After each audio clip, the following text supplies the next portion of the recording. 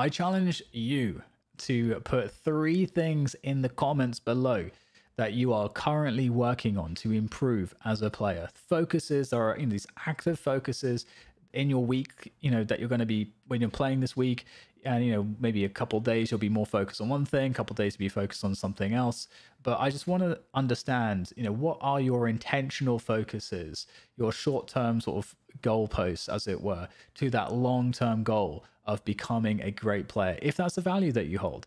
Because if that is a value that you hold, but you can't answer this question, and you can't, you're going to have to think about, what your focuses are, then you're probably doing something wrong. Because with learning effectively, we need to have some active intentional focuses. Because if we, again, kind of in your mind, imagine this path where, you're standing still at the moment and you have this long-term goal, which is the end destination that you're trying to reach, becoming a pro player, whatever it might be, getting a certain rank.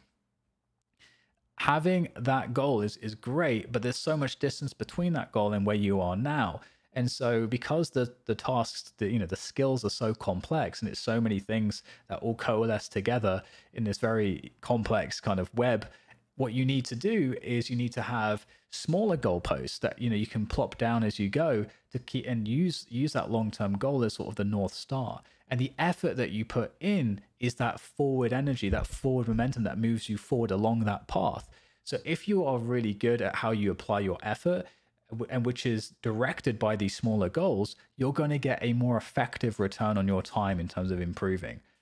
However, it is still probably going to be the case that you'll run into the same experience that we all do, that I think is in some ways quite addicting, which is sometimes you play terribly, it feels like, for a couple of weeks even, and you have maybe a few focuses that you're working on, and it just feels kind of hopeless.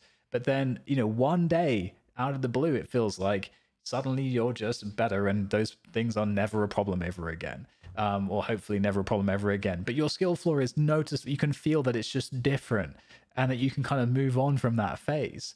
And this really is the deep gratification nature of of pursuing mastery with any discipline that's really complex in nature.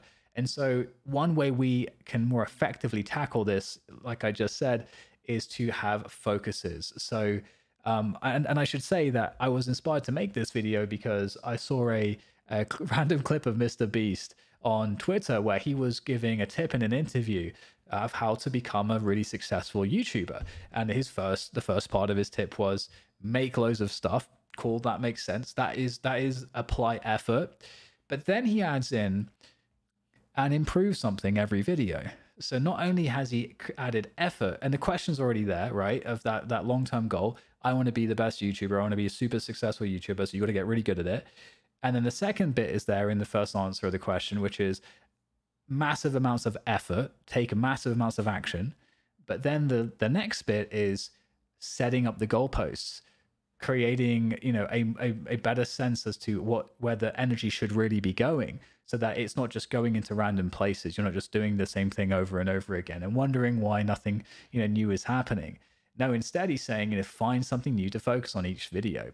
We don't have to take that quite so literally and say every time we play a scrim or something that we're doing something different, but it should be the case that, you should have general focuses that of things that you're working on. And you can break things down in so many different ways throughout your week in terms of how you want to attack this. So you can, for example, have certain goals that are mechanics related. You could really split it up like this. You could say, I am wanting to improve my micro corrections, and that's going to be my focus when it comes to all my technique work this week is going to be micro corrections. And when you're in the game, you're also kind of looking out for that more, because when you're in those spots where you need to do micro corrections, you're kind of a bit more attuned, a bit more sort of attentive to those moments, because you've applied a higher degree of value and focus to that particular thing. So you get better quality feedback as well as you try to go through that, because you'll maybe notice more things. And this is what's really one of the many benefits of this, is that because your focus is a bit more on this thing, you get more data most likely from the thing, which allows you, with the more data, to then be better equipped to find solutions to where the real problems may be or maybe aren't. So it's pretty informative just from that point of view. But equally, I did a podcast not too long ago with Metadoc, who is a doctor, and his most passionate field of study is learning, and he's up to date with all of the most recent science around this. And so we did an episode, I think it was called Accelerated Learning. You can look it up, where he talks about, as far as the science we understand now, what is the most effective way to approach learning as quickly as possible, when you're kind of trying to get better as a player, because we have to onboard so much information. We have to learn so many new things. So how do you do that better? I definitely recommend checking that podcast out. But you'll hear some of the same things discussed as I've discussed in this video here. So again, sort of returning to this original point, have that long-term goal, have a way to have those intentional focuses, which are those goalposts, which are those things that you want to improve each week, and just make sure that your training is intentional.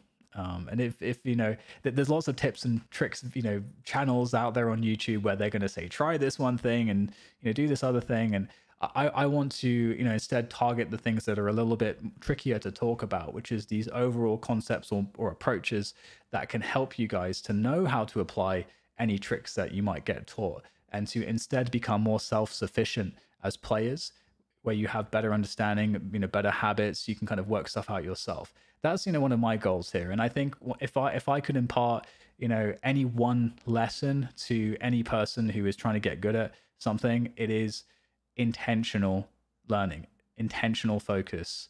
Because if you aren't doing that, you're just going to waste time. So with that said, I hope you guys enjoyed this one. I look forward to seeing what the comments will hold, what you guys put down there for me. And I'm curious, maybe there'll be some cool inspiration in the comments, if I see some patterns or we'll just see what happens.